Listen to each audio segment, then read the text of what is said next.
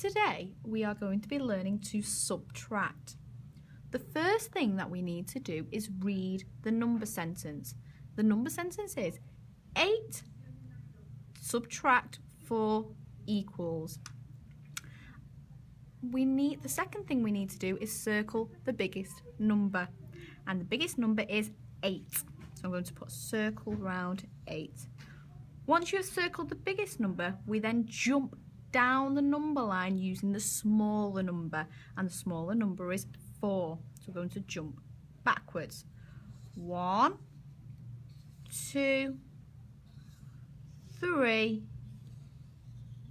4. The number which you land on is the answer. So 8 take away 4 equals 4. And that's how you subtract.